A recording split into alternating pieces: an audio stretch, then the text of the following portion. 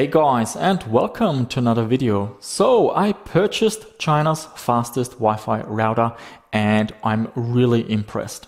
The performance I'm seeing is much better than expected. Here we have a photo of a mini PC really close to the router and we're getting a transfer speed of 200 megabytes per second.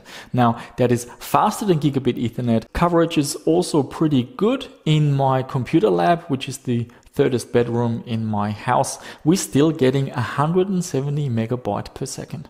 At the back we have 4 Ethernet ports, 3 1 gigabit and 1 can do 2.5 gigabit.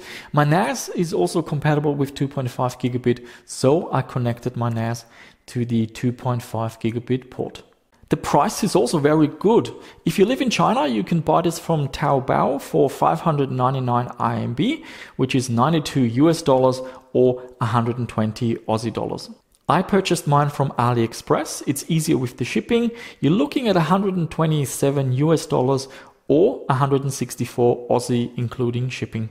And finally, it was really easy to set up. That surprised me. I used my mobile phone to connect to the router initially and then just a translation app, and that was straightforward. I configured my own password for the Wi-Fi and then I connected through a desktop. I used Google Translate and it was really easy to configure. In terms of specifications, we have a Qualcomm processor. There are 2 data streams for 2.4 gigahertz, 4 data streams supporting 160 megahertz at 5 gigahertz, and there's a dedicated antenna for smart devices. It supports the 4K QAM specifications and it is also compatible with mesh. There's a button at the back and you can pair a couple of these together as a larger mesh network. So it's very fast, the price is good and it was straightforward to set up. Now we're gonna talk a little bit more about the details of my home setup. This is the modem slash router wireless access point switch all-in-one networking device from my ISP, Aussie Broadband, but I'm now with Superloop.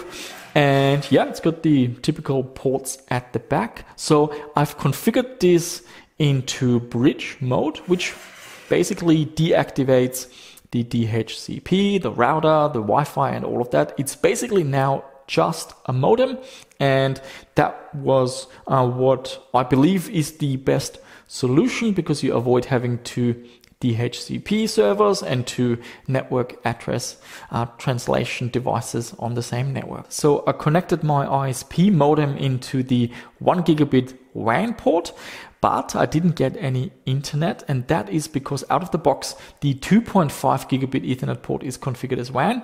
There's an option where you can change that, and then I just selected DHCP, so the router gets an IP address from the ISP through the modem, and I was up and running in no time.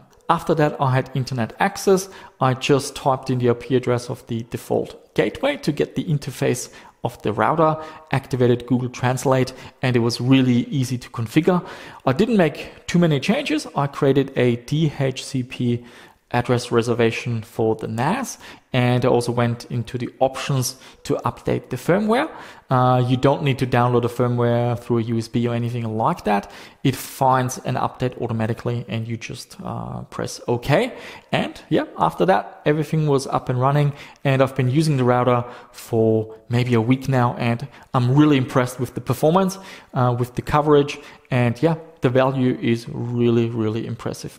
I believe I didn't mention the model. It is the Xiaomi AX6000. In terms of negatives for the price and in terms of value, there's really not much you can say against it.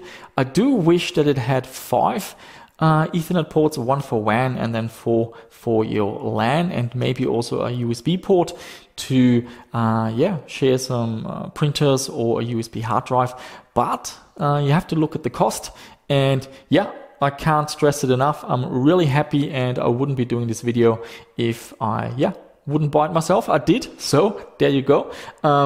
At a fraction of the cost of buying something locally, I have super fast Wi-Fi now, which helps me review mini PCs that have the new 802.11ax Wi-Fi standard integrated. And yeah, I don't want to talk too much more about the setup and configurations. If you have specific questions, just drop them down below in the comment section. I'm using this router so I can just log on to the interface and share and tell you what it has to offer. But yeah, really happy. I can highly recommend it. I will put some affiliation links down below in the description if you're interested, and let me know what you think.